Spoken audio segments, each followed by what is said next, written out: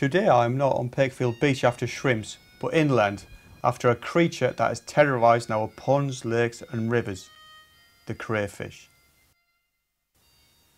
Preyed upon by many mammals and birds, the American signals are now present in over 80% of our waterways. Our native white-clawed crayfish doesn't stand a chance. Intent on harvesting some wild rabbit and locally, I had to stay legal and adhere to the Environment Agency's policy of registration and tagging. I wanted to ensure my traps were legal and that we didn't harm any of the local otters.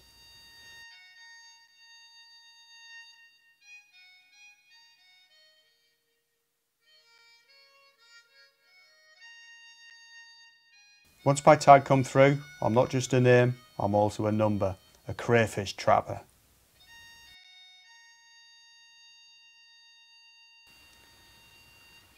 How these crayfish entered the pond is anyone's guess. On the feet of wildfowl, a heron maybe, or they could have travelled across land. Once the traps were entered, I went off rabbiting and then come back systematically every couple of hours to empty these traps. And after a day, we caught a few hundred.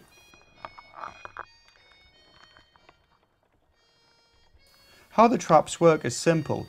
You bait inside, you have a funnel where the crayfish comes through and it is unable to go back out again. Once we removed them, we packed them in a cool box with some fresh water, and Steve had a recipe for our freshly harvested rabbit and crayfish. A rabbit and crayfish paella.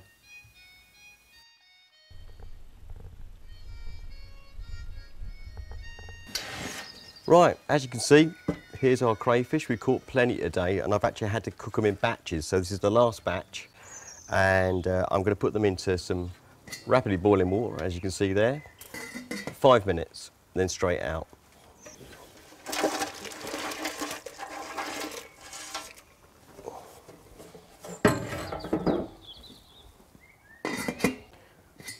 Right, well, they've had 5 minutes now, so I'll just turn this off.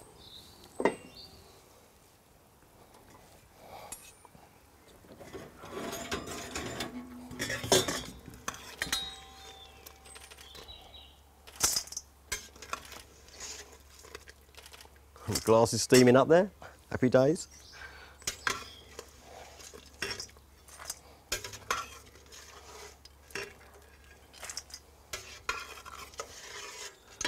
As I said, this is the last batch.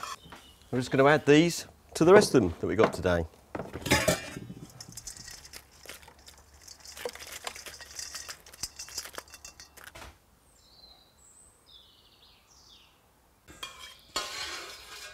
Right, okay, so they cool down now, so I'm just going to get these prepped up for the paella. So I'm just going to twist them there, get rid of the head, and then give the tail a squeeze there, and just peel them all the way back.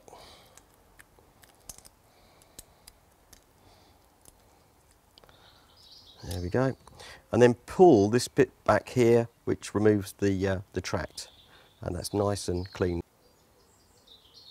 But on some of these big crays, they've got some lovely big claws, so I think I'll just put those into the mix as well, and we'll eat those later. Right, well, we're using young rabbits here today. They were really nice and small. They'll cook really quickly, and that'll go well with the dish. So, you know, I'm just going to take the back legs off and take the saddles off here, and I should just be using those in this dish.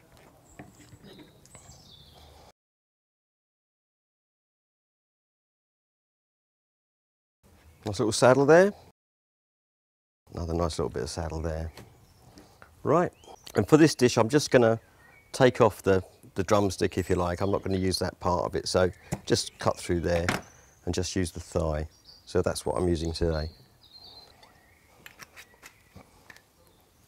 Right, well, I've got all the ingredients here that I'm going to use today. I've got my peeled crays. I've got some beautiful crays there just for a bit of decoration on the top of my paella. I've got my stock, which has been made out of stock out of the crayfish shells, and I've cooked already, or rather poached, my rabbit in that stock. so that it's, you know, just softened up and ready to go. So we'll start. So first of all, hot pan, I think that's getting hot now. A little bit of olive oil. Got a hot pan here now, so I'm going to add some onion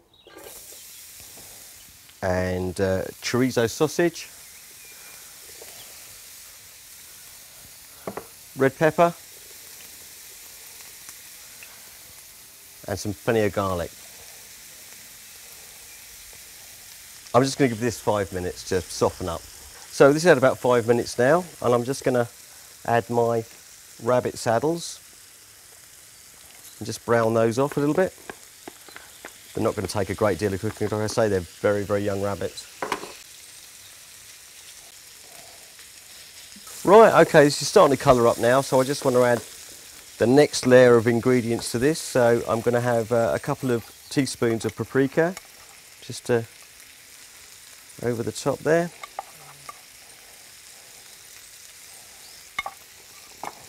Just stir that in a little bit. And then I'm going to add some green beans.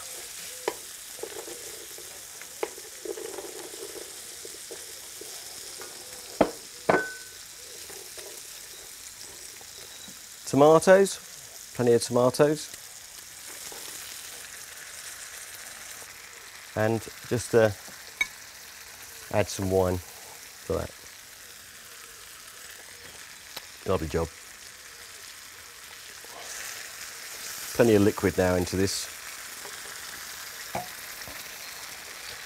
And let that cook away for 10 minutes. I think I'll just turn it down slightly and let those beans cook through.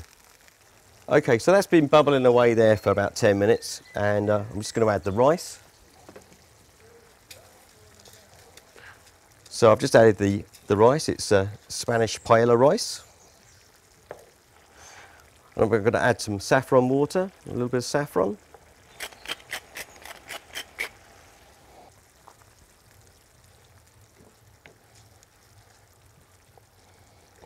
Let's get that all folded in there. Lovely. And then add some of the stock. Now this stock, as I said, this was made with the cray shells, and we've actually poached the rabbit in that as well. So I think I'll just use half of that. I think I might use a little bit more later on. We'll see. Okay, we'll just let that bubble away, and I'll let that simmer now for about 10 or 15 minutes. We'll see how we go. Pretty much until the rice is cooked.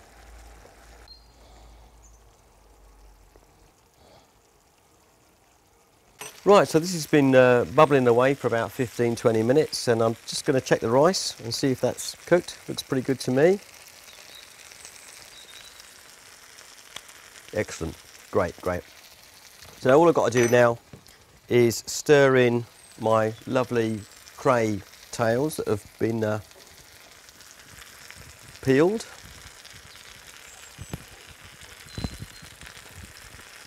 And just delicately fold those into the mixture. Just try and get them in a little bit, but this is almost there now, almost there.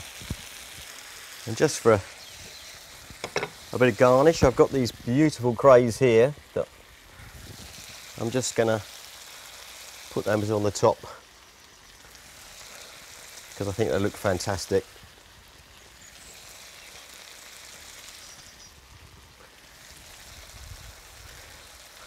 I've got that many. I don't know what to do with them.